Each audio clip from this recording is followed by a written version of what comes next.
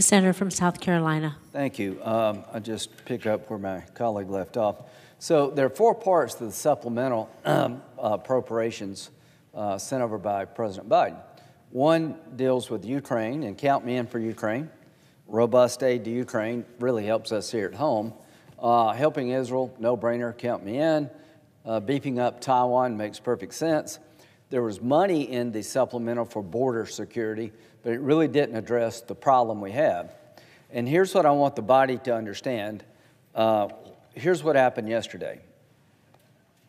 The FBI director testified before the Senate Judiciary Committee about the level of threats we face as a nation. And he said, while there may have been times over the years where individual threats have been higher here or there than where they might be right now, I've never seen a time where all the threats, or so many of the threats, are all elevated at exactly the same time. This was yesterday. What did he say? Post-October the 7th, the horrible attack on our friends in Israel, you've seen a veritable rogues gallery of terrorist organizations calling for attacks against us. He said that yesterday. The threat level has gone to a whole other level since October the 7th.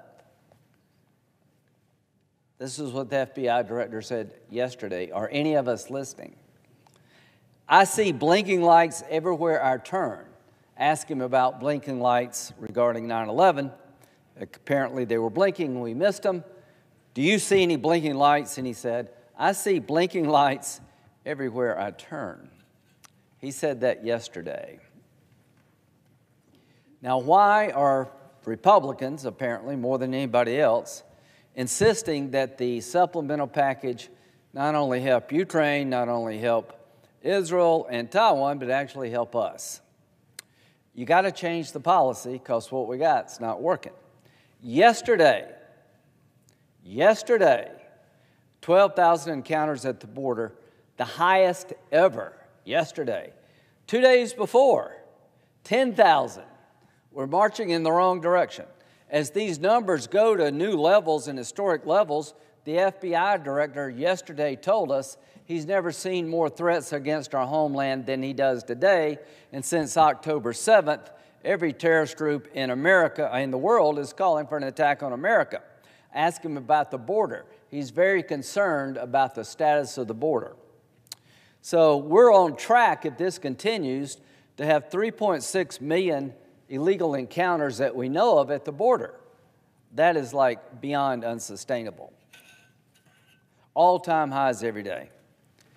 From 2023 to 2020, the encounters at the border are up 368%. Why?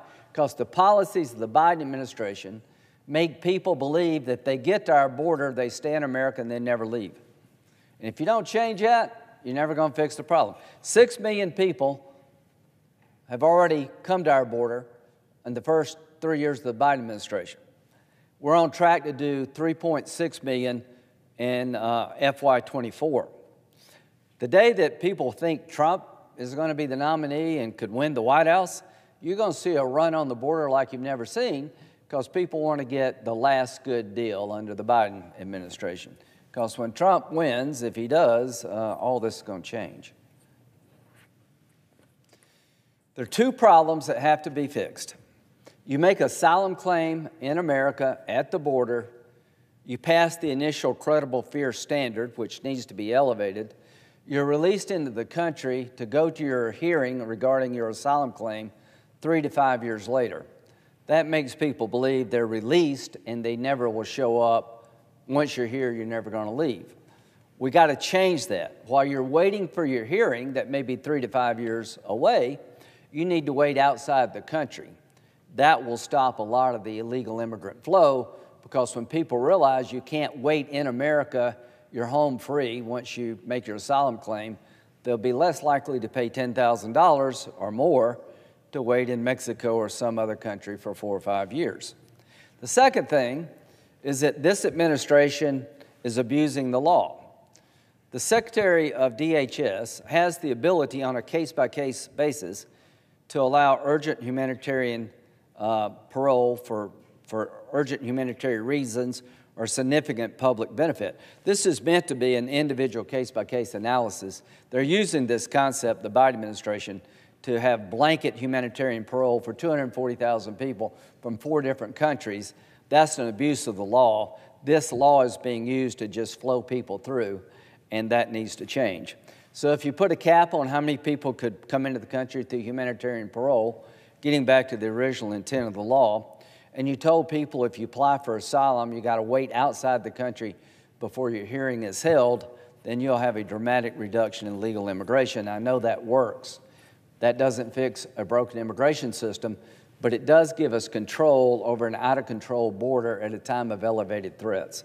To my Democratic colleagues, I've been negotiating with you for 20 years on how to fix a immigration system that's broken. You need more legal immigration, you need border security, you got to have a pathway to citizenship for those who are deserving. I get all that. This is not about an immigration reform negotiation. This is about securing the border at a time of heightened threat to our country. 172 people on the terrorist watch list we know of have been caught. Only God knows how many of them we missed. This run on the border is locking the Border Patrol down, just processing people. Fentanyl poisoning of Americans is at an all-time high. 100,000 people last year died because fentanyl is coming through a broken border. So to my Democratic colleagues, this is not about immigration, it's about national security. There are ways to fix this problem if you choose to do it. I want to help Ukraine, I want to help Taiwan, I want to help Israel, but we've got to help ourselves. There will never be a bill I'll vote for to help other countries who are very deserving until we control our own border that's completely broken. You need to understand that, and the public is with us. Most Americans would like to have their border more controlled, not less, and what you're doing is not working. With that, I yield.